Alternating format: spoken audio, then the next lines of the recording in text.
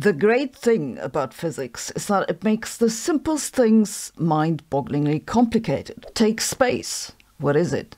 Well, space is whatever's between here and there, not that complicated. But physicists say space should have quantum properties.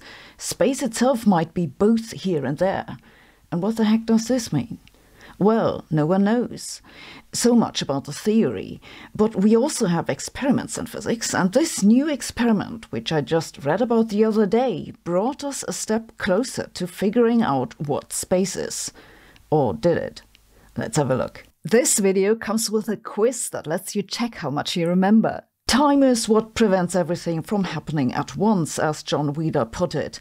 And according to John Barrow, space is what prevents everything from happening in Cambridge. I'm just back from a trip to Cambridge, and for all I can tell, the only thing that happens there is rain. But let's not make things more complicated than they need to be. Both Johns were referring to space and time in Einstein's good old-fashioned theories. Einstein developed his theories before quantum mechanics ruined everything, and this is why they don't contain stuff like the uncertainty principle or dead and alive cats. In Einstein's theory, space and time are coordinate grids, basically. They tell you when and where things happen, like rain in Cambridge on Monday, Tuesday, Wednesday. You get the idea. Einstein also told us, however, that space and time react to matter inside by curving.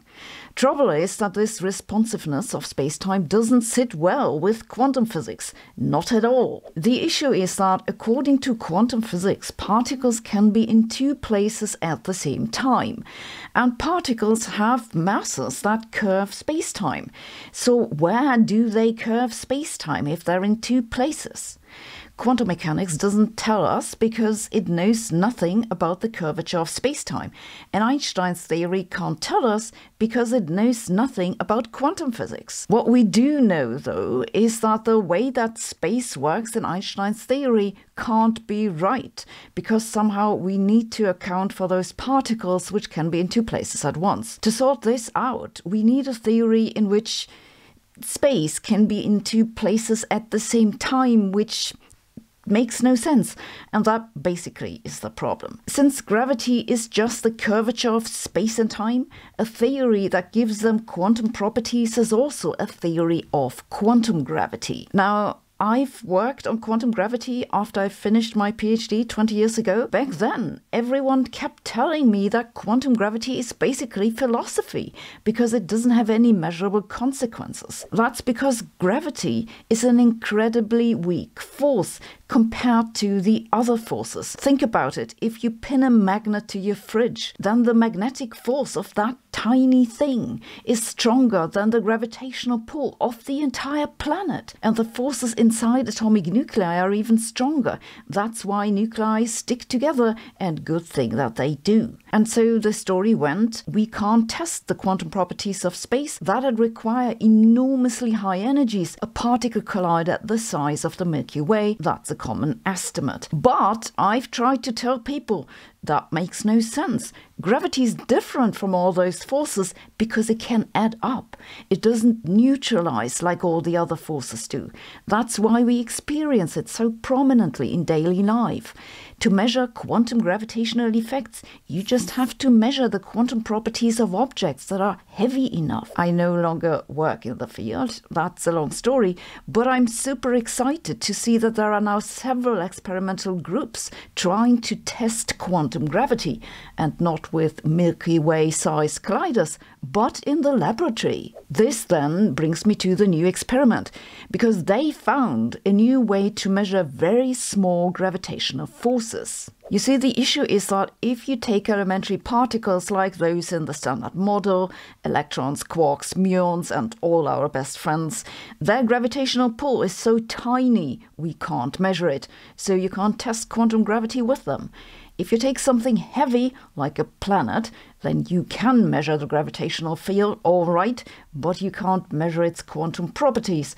That's because normally quantum properties go away the larger the object, unless you treat them very, very carefully. And that's what they did in this experiment. They put a tiny magnet about the weight of 1 milligram into a superconducting container, which is cooled to near absolute zero. That superconducting container generates a magnetic field, and that keeps the magnet trapped. It levitates on the container, and because it's so carefully isolated, it can do quantum things like being in two places at once. Have a look at their experiment. It looks a little like the quantum computers at Google and IBM, doesn't it? These different levels you see here are all noise buffers with these tubes belonging to the different stages of cooling. Then they take a fairly heavy weight of about 2.4 kilogram, put it on a wheel, rotate the wheel and move it from one side to the other of this container with the levitating magnet. The thing is now that the gravitational pull from the moving weight should affect the levitating magnet. This will make the tiny magnet swing relative to the container with a frequency that depends on the position of the wheel. And that they can measure because it creates a current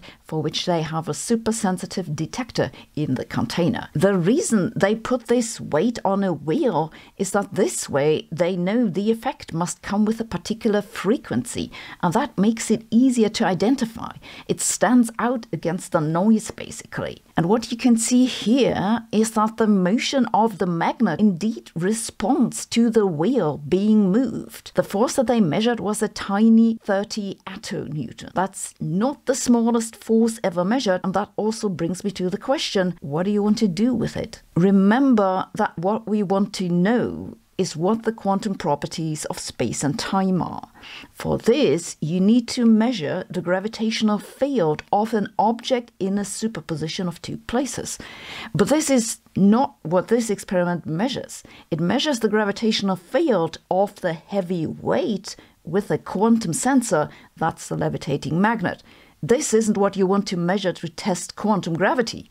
Yes, it's something with quantum and something with gravity, but that doesn't mean it's quantum gravity. However, one thing that you can do instead of directly measuring the gravitational pull of a quantum object is to measure the effect of the gravitational pull of two quantum objects on each other. In a setup like this, that basically becomes a question of how the thing responds to vibrations, but I'm not sure how you'd extract quantum gravitational effects from that. So I still think that the best approach is that pursued by the group of Markus Aspermeier in Vienna, which tries to directly measure the gravitational pull of small quantum objects by bringing microscopic sensors as close to these objects as possible. Then again, it's good to have a variety of experiments, and whatever they'll do next, I'll let you know, so stay tuned.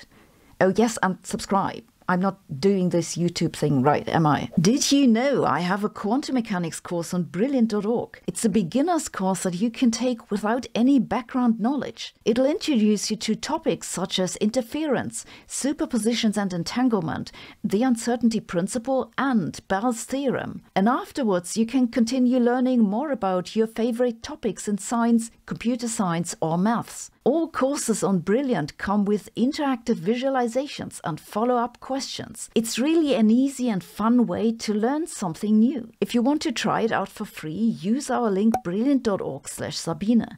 First 30 days are free, and the first 200 of you to use this link will get 20% off the annual premium subscription. Thanks for watching. See you tomorrow.